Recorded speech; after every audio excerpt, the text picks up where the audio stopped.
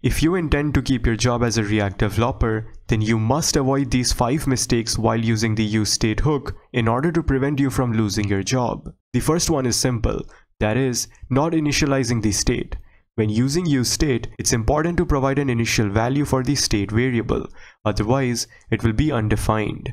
This can cause unexpected behavior or errors when trying to use the state variable in your code. Here's an example of not initializing the state in a React component. In this example, the count state variable is not initialized when it is declared using useState. This can lead to unexpected behavior or errors when trying to use the count variable in the handle-click function. For example, trying to add 1 to undefined will result in nan. To fix this issue, we should initialize the state with a default value in the following manner. In this updated example, we initialize the count state variable to 0. So now, when we click the increment button, the count state variable will be incremented correctly. Now the second mistake to avoid is calling useState conditionally. The React docs itself says to not call hooks inside loops, conditions, or nested functions. Instead, always use hooks at the top level of your React function before any early returns. By following this rule, you ensure that hooks are called in the same order each time a component renders. That's what allows React to correctly preserve the state of hooks between multiple useState and useEffect calls. Now there's a good example explaining this in the docs as well. Let's say we have the following component having 2 useStates and 2 useEffects. The subsequent rendering of the component would look like this.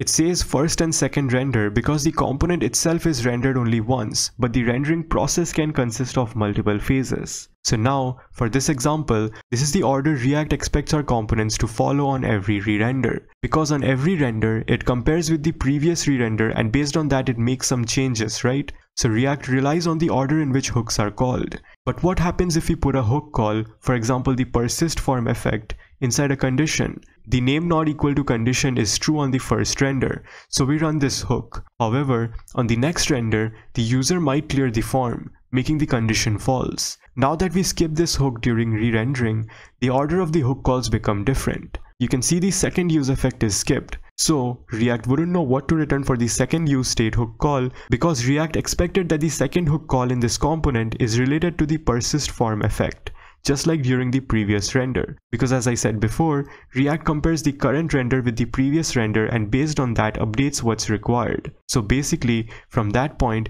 every next hook call after the one we skipped would also shift by 1, leading to bugs. In this example, I used a useEffect within the if condition. You could use a useState within if condition and it would throw similar issues. So the bottom line is, avoid calling any hook inside loops, conditions, or nested functions. Now the third mistake to avoid is mutating the state directly. React state should never be mutated directly. Instead, you should always use the setState function that is returned by the useState hook to update the state. Mutating the state can cause unexpected behavior and make it difficult to debug issues. In the example shown, the handle-click function is directly mutating the count state variable instead of using the setCount function to update the state. This can cause unexpected behavior, as the component does not re-render when the state is directly mutated. As a result, the console output will always be 0, even though the button is clicked multiple times. To fix this, you should use the setCount function to update the state. In this example, the handle-click function uses the setCount function to update the count state variable. This ensures that the component re-renders with the updated state and the count reflects the correct count value. Now the fourth mistake is using too many state variables. While useState can be a powerful tool, it's important to use it sensibly. Using too many state variables can make your code difficult to reason about and debug. Instead, consider using other React features like context or reducers to manage more complex state. For example, let's say you're building a form with multiple fields that need to be validated before submission. You could create a separate state variable for each field's value and validation status. While this approach works, it can quickly become unwieldy and hard to maintain as the number of fields and validation rules increases. In this case, you might want to consider using a state management tool like Redux, useContext, or useReducerHook to manage the form's state and validation logic in a more centralized and scalable way.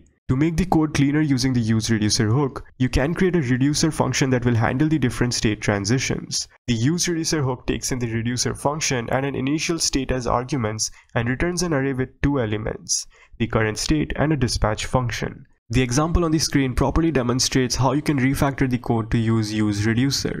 Using useReducer makes the code cleaner and more readable as it separates the state management from the rendering logic. It also reduces the number of state variables and eliminates the need for multiple useState and setState functions. Now the fifth mistake is not using the functional update form of setState. When updating state based on the previous state, you should always use the functional update form of setState.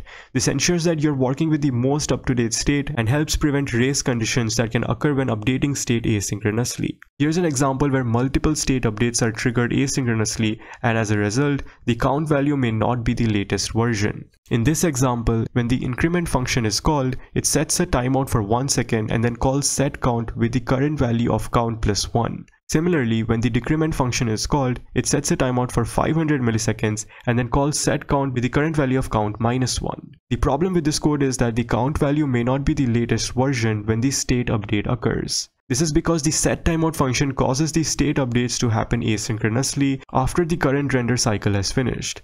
So if the user clicks the increment button multiple times quickly, each timeout will capture the current value of count at the time it was called and not at the time the state update actually occurs. This can lead to unexpected behavior, such as the count not being incremented by the expected amount. So even if I try to increment the number multiple times, the number actually only incremented by one number, despite of how many times I clicked the button. To fix this issue, we can use the functional update form of setCount to ensure that we are always working with the latest version of the state. In this version, we are passing a function to setCount that takes the previous state as an argument and returns the new state based on that previous state. This ensures that we are always working with the latest version of the state, even if multiple state updates are triggered asynchronously. So these were the 5 React useState mistakes that you should avoid at any cost, otherwise even God wouldn't forgive you for your sins. That's all for the video. If you found it insightful, don't forget to like and subscribe. Stay tuned for more.